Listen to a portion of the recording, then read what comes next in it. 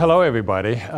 Thanks so much for having me here. I'm delighted to talk with you about a topic I've been working on for the last 20 years, actually more than 20 years, and this is about how to manage carbon.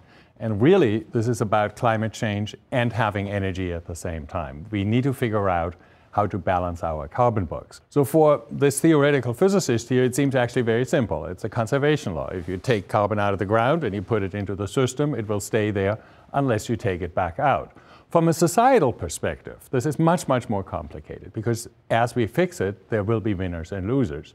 On the other hand, we also need to have an engineering response to it. We don't have yet fully developed. So our question then is how to do that, and I started on the engineering side. So I started to work on the idea, how can we pull the CO2 back out of the atmosphere? Over those 2 decades, we all talked a lot about climate change and how serious an issue it is, but we ended talking. There was very, very little action. And I think in part that is because we thought of the problem as we have to reduce energy consumption, we have to stop doing what we are doing, and we should really think about it as a waste management paradigm, which actually I think will help us to make it an easier problem. Think what my neighbors would say to me if I simply got out and dumped my garbage in the street and left it there. And they would probably call the cops on me.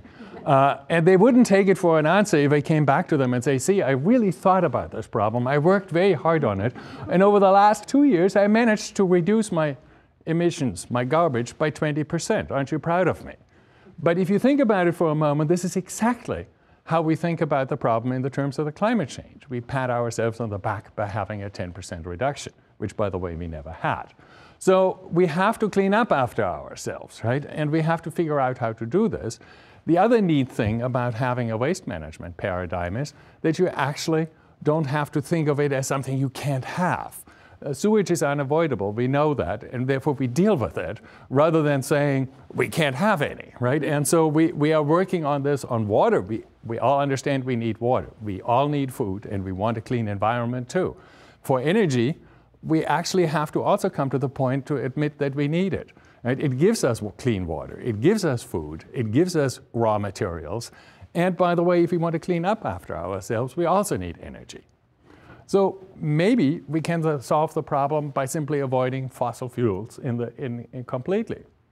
Well, perhaps over time, but not in the time we have. So we are not running out of fossil carbon, and climate change is not self-limiting, and there always will be an excuse. So we have to figure out how to do this differently. And I think the answer is we have to demand that we cannot wait. We have to demand cleanup. And then the neat thing of having many different options is the markets can figure out which of these options are the most cost-effective and which ones we follow. So how much time do we have left? Is it a few years? Are we already too late? I think the best analogy to have there is to think about it like a carbon credit card the world is charging to.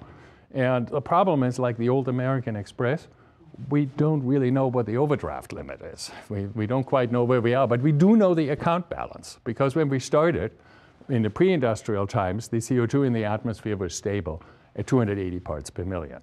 When we started to get worried about it in Rio in 1992, we were at 356 parts per million in the atmosphere. And by the way, we had a spending habit of 1.3 parts per million per year. Right now, we are at 404 parts per million, and our spending habit has gone up to 2.5 parts per million a year. So we are higher than we ever were, and we are racing up in the amount of overdraft faster than we ever had. Now, it's not clear where exactly the limit is. If you talk to the IPCC, the Intergovernmental Panel on Climate Change, they feel it's around 2-degree warming, which is equivalent to 450 ppm or so. We are about 16 years away from that. Right? So we are nearly there, and some people, like people who subscribe to 350.org, think we're already in overdraft, and we just haven't quite figured out how much this will hurt, because it takes another 100 years to really hurt. So here we need to do something. Here at ASU's Center for Negative Carbon Emissions, which I started a couple years ago when I came here, we are taking this seriously, and we are working on technologies to pull carbon dioxide back from the atmosphere. Technically, that's not all that difficult. If you think about it, every tree can do it. And by the way, there are machines in every submarine and every spacecraft to do the same thing. So we know how to do it. The trick is to make it affordable. So we designed artificial trees, which literally stand in the wind. They are leaves which are made out of a plastic, sort of have the breeze blow over them, and they bind the CO2. And they do this about 1,000 times faster than a natural tree could do.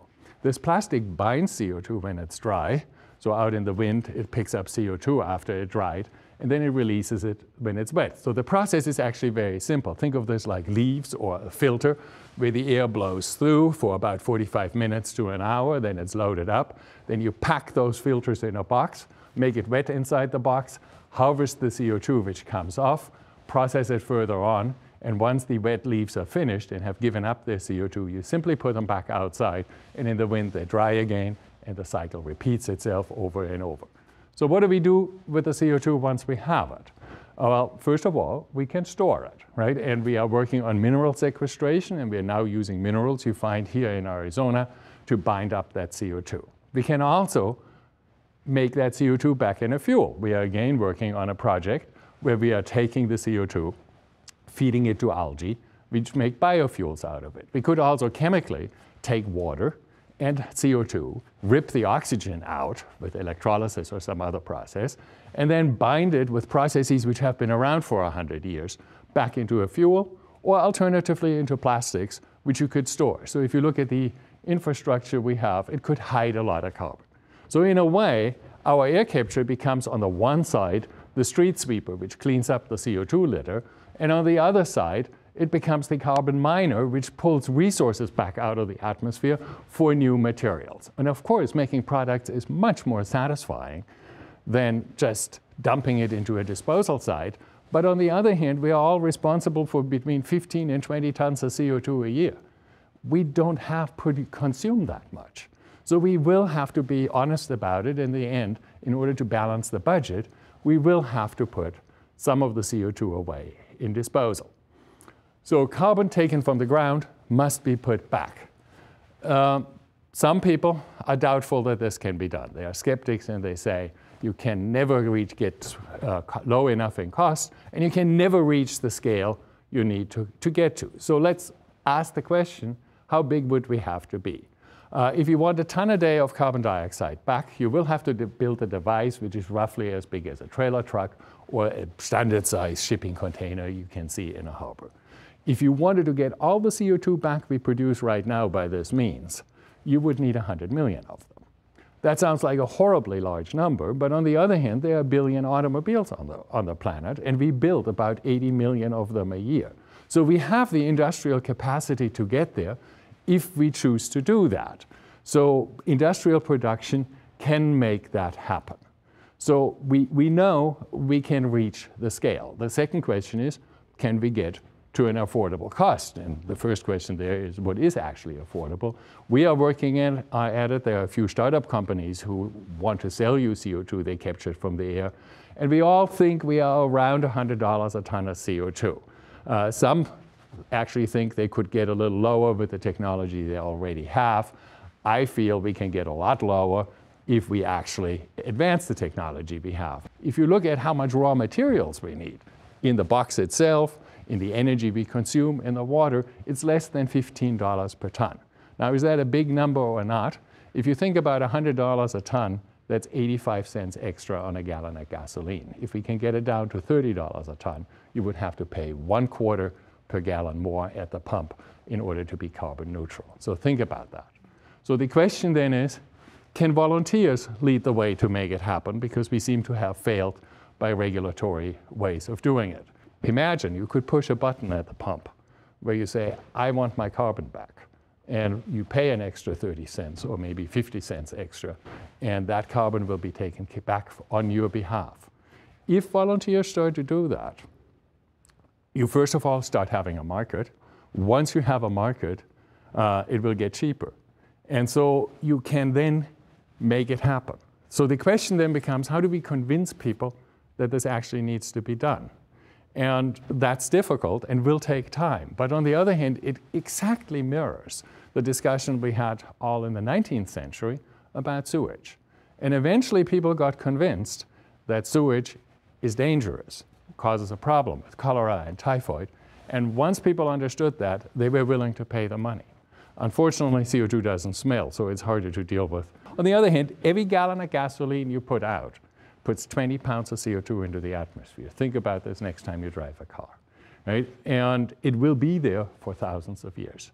So how do we get there if we start small? We have to build that first 1 ton a day unit, maybe a few of them. That's a $20 million project, and you will have them.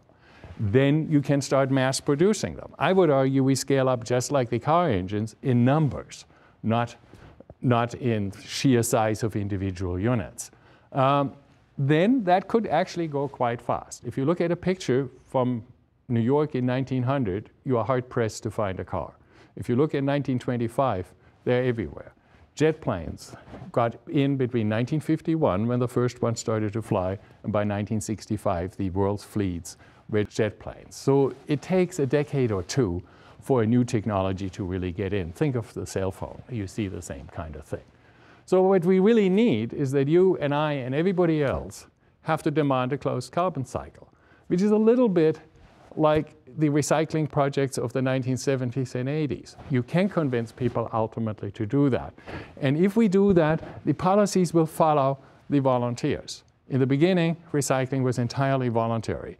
Today, I don't have all that much of a choice anymore because people accepted it, and it's a good thing, right? So volunteers will never change the carbon balance substantively because there will never be enough. But they will give the politicians ultimately the cover to make it happen. So what we need is a well-designed buy back the carbon campaign, which sort of mirrors the old recycling campaigns, and in a way then gives the politicians the cover they will need. The last 25 years, in my view, have shown that waiting for others to first make this happen will never work. Top-down approaches seem to fail miserably. So let's begin at home. Ask for ways to buy the carbon back. Demand that button on the pump. And then, over time, things will come into balance. And I think that's what we will need. Thanks so much for your time.